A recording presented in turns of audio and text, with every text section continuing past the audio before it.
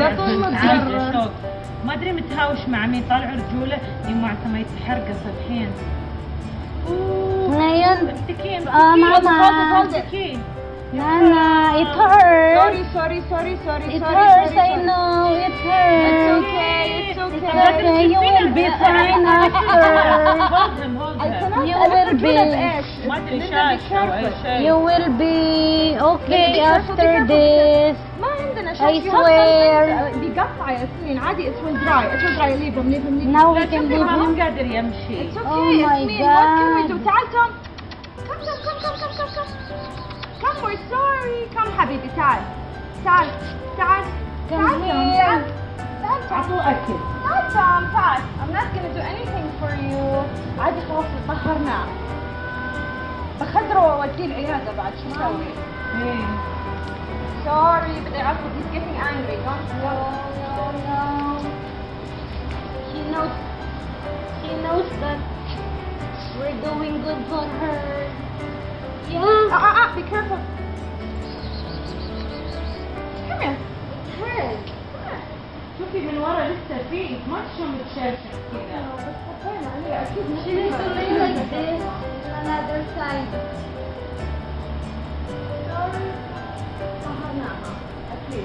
هذا كله عيدين. خلاص. يمشي عليها. أنا لما وديت شيء تاخذ مني 1000 شيء. يعيا هذا. عادي يمكن يجرب. Okay, thank you, Dr. Glinda. Welcome. Welcome to my YouTube channel.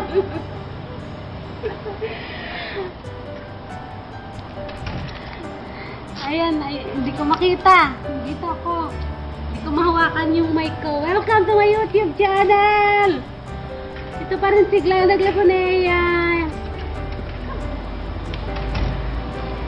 Please like, share, and subscribe. Siya nga pala si, what is her name? Song. Alaga siya ni Mama dati nung nandito pa si Mama. Ngayon, ano na siya, hindi siya homeless, pero may sakit siya. Ginalis yata o ano na aksidente, hindi ko alam.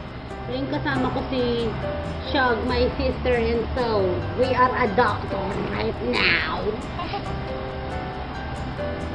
Kawawa naman. May sakit yung pusa.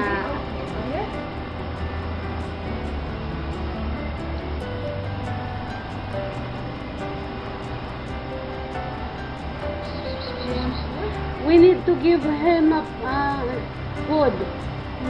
Like your father always give him cheese, a sliced cheese, like a mouse. Okay, let's go. Okay. Huh?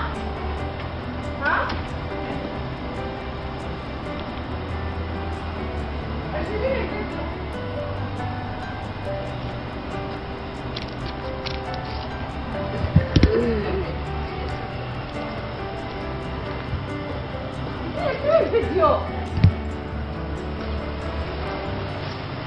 Ayan na siya. Malapit na siyang mag-okay. Say hi to them. Hi. Kawawa. Dati napakagandang pusa niyan eh. Nandito pa si Mama. Si Mama kasi mahilig sa hayop yun. Pero ngayon hindi. Ay!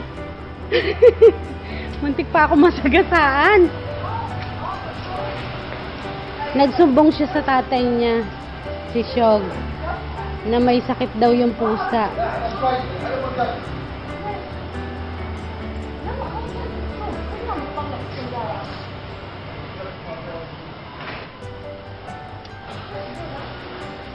مرضت بالمجنونة انت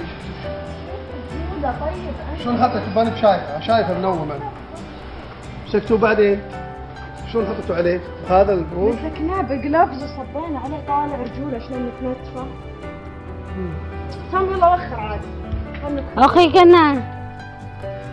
Yan, papakainin ka ni tatay mo. يلا جو